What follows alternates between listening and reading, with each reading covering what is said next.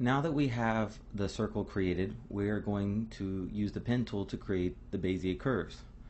So first thing we need to do is we need to go to the Path panel, deselect the circle by clicking in the empty area of the Path panel, go back over to the Layers panel, turn the visibility off for the circle, turn the visibility on or select the leaf, keep the drawing layer active. Okay, select the pen tool. Alright, now we're ready. Now when using the pen tool, remember to go in a clockwise or counterclockwise direction when creating a path or tracing. So I'm going to place my point here, and then maybe about midpoint I'm going to go in a clockwise fashion, stretching the control handles, see? Creating the curves as I go, trying to match as closely as possible. Okay. Sometimes you might mess up. With this, you've got to be a little bit more careful. You can select the delete key once, and that will take you back to the last one. If you do it again, you'll just deselect the whole path. I mean, not deselect, you'll delete the whole path.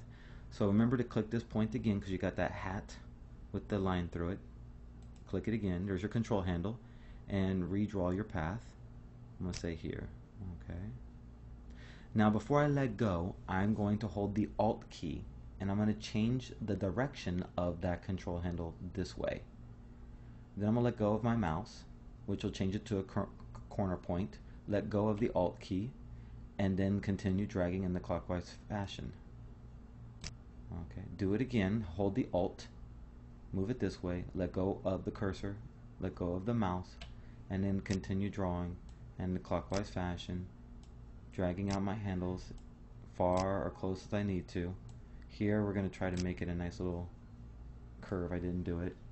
Okay, so select it, use the control handle. We'll make it a sharp curve then. Okay.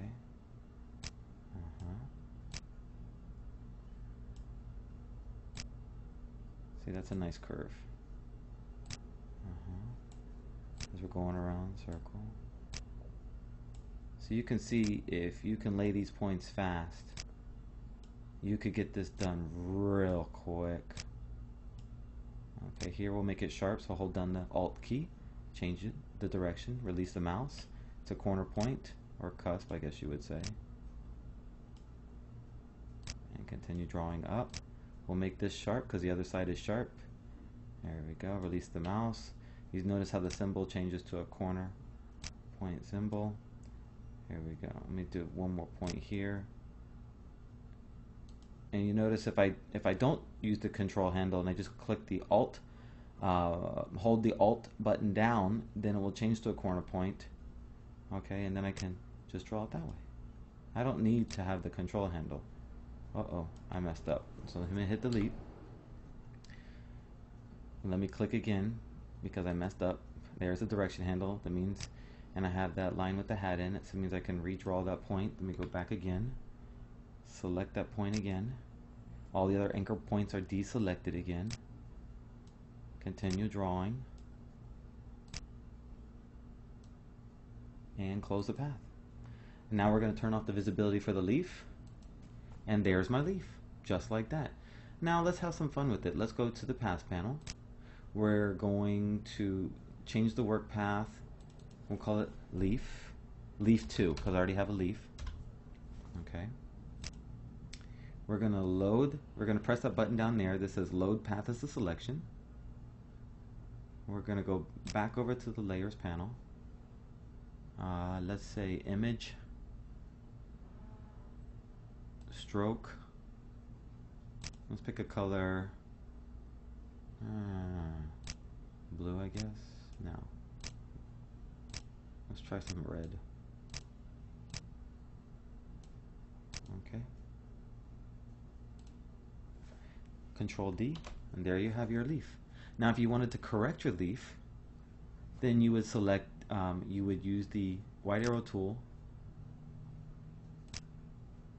You'll go over to the path side, select your leaf, and then independently select each one to adjust it. Use your control handles to play around. Select your anchor point to activate the control handles, and then you could adjust it to a better or a more perfect leaf to what you desired. And that's it. So you've learned how to use the basics of the pen tool.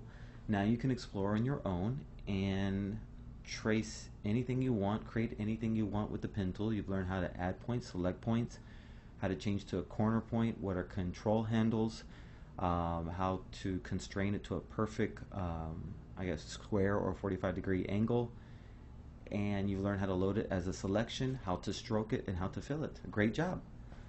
And thank you for being a part